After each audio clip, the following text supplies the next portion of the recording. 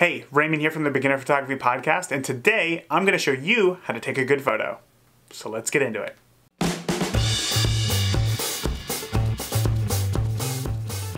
You bought a DSLR because you want to take better photos than what you can take with your cell phone. I'm guessing you opened up your new camera, started taking photos, and were a bit underwhelmed, right? Probably thinking, why isn't this camera taking good photos? Well, today I'm going to show you how to take a good photo. Disclaimer, there is no magic button, secret menu option, or simple fix that will make you take a good photo. It takes work, and I'm going to show you the steps that you need to take to put in that work. So if you're not interested in working hard for something that you want, well then you can just leave now. If you're still here, good, you made the right choice. And this time next month, or next year from now, you will be so proud of yourself. So here we go. Step 1, take more photos.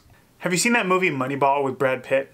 Brad Pitt plays the general manager of the failing Oakland A's, looking to turn the team around into a winner. Jonah Hill plays the assistant general manager, and he suggests not swinging to get a home run every time, but simply just to get on first base. The more batters at the plate who are able to get on first will advance the rest of the team home, scoring runs, winning the team the game. Shooting more photos is the exact same strategy. There's no need to swing for the fences every time here. Simply by taking more photos, you are increasing your chances of getting a keeper. So bring your camera with you everywhere. Shoot everything. See what the world looks like at a high angle. See what the world looks like from a low angle. See what the world looks like when you get super close to your subject and completely fill the frame. See what the world looks like when you take 10 steps back and give context. Play with composition. Do you like how your photos look when you keep your subject directly in the center of the frame? Or do you like how your photos look better when you have your subject off to the right? The more photos you take, the more keepers you will get. Just be sure to be deliberate about the photos you are taking and not just squeezing the shutter button, hoping for the best. Step 2, learn what your gear can do. Your camera might not feel like it, but it's an amazing piece of equipment when you know exactly how to use it. Entry-level camera gear does have some limitations though, so go out and find those limitations. Test all the autofocus modes and find which ones work best for portraits or landscapes or moving subjects, everything. Only when you know what your camera can't do can you know what your camera can do. Then just play to your camera's strengths. If you know that your camera won't focus on your subject when the sun is right behind it, you will know that before you take the photo, and you will have to step to the side and get a better angle so that your camera will be able to excel in that situation. Gear will never make you a better photographer, but it can make your job easier. Step 3, get out. Go to a state park or a zoo or on vacation. When you put yourself in a setting that you are not familiar with, your brain will be firing on all cylinders. You will have a heightened sense of awareness to things that you may have not seen before. On top of that, these places usually offer scenery that you might not be used to seeing, and it will let you capture more unique photos while practicing with your camera and becoming more confident and comfortable with your buttons and settings. If you're on vacation, try to take a day excursion. Photograph your kids building sandcastles, or your dog catching a crab, or even that beautiful waterfall or field of sunflowers on the side of the road. Step 4.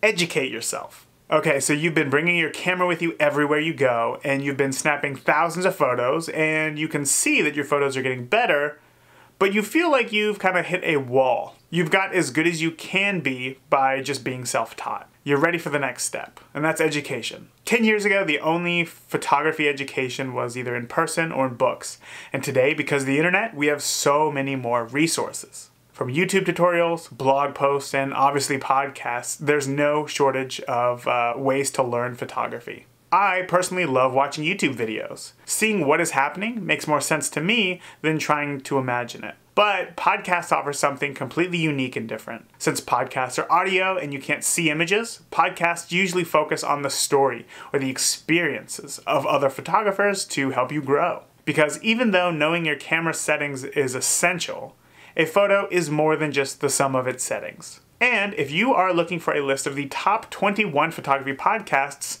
I've left a link in the description below to a blog post written by the wonderful people over at Fuel Your Photos. Step 5, share your photos. I don't mean to just post them on Facebook or Instagram, and that's important, sure. But you want to share your photos in a way that will get you constructive criticism. No matter how good or how bad your photos are, your family will always give you a biased review because they love you. To grow, it is important to get feedback from others, preferably other photographers.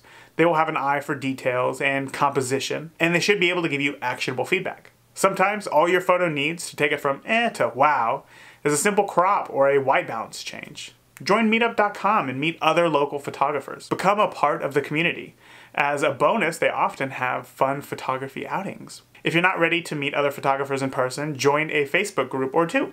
Really find one that is compassionate and understanding that every photographer is on a different path in their journey, but we're just all learning together.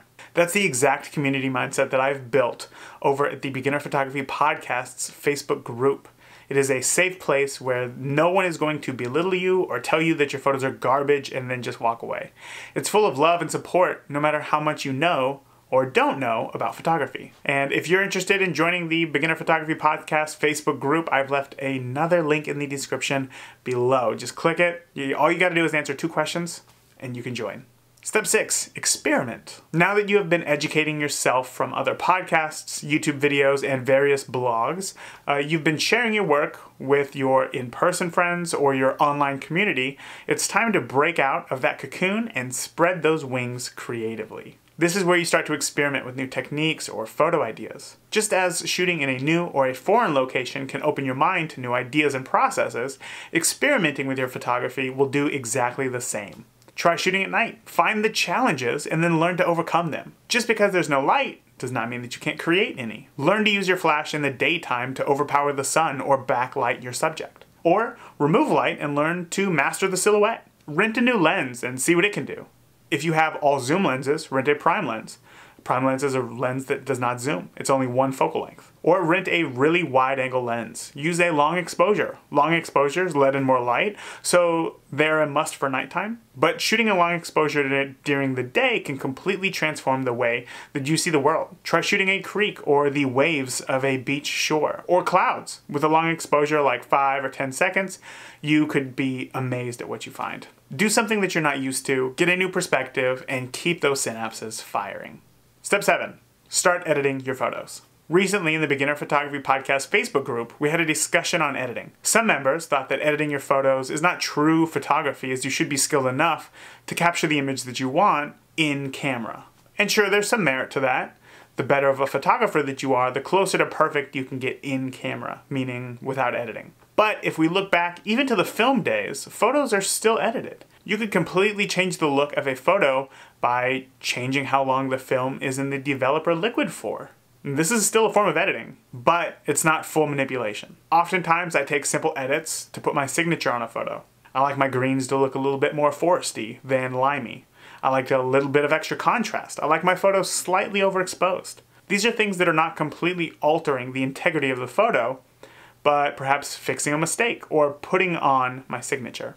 Once you have completed all these steps, you should be able to consistently take a good photo. Maybe not every photo that you take will be a good one. Hell, I've been shooting for more than a decade now, and I still look at some of the photos that I take and wonder what the hell I was thinking when I took them. But I do take a ton more keepers now than I did when I first started photography. And photography is a lifelong journey. You know, it's not something that you can master in a weekend or even in a decade. I hope that by continuing to grow my skills as a photographer, that this time next year, I will be taking even more keepers than I am today.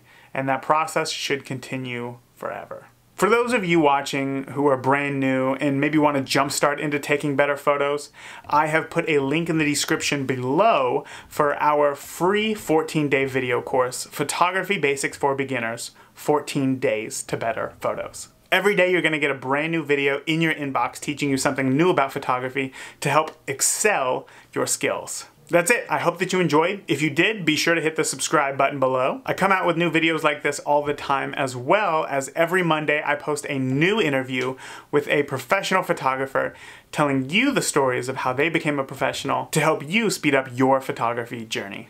All right, that's it for today. Again, I am Raymond from the Beginner Photography Podcast, and I will see you next time.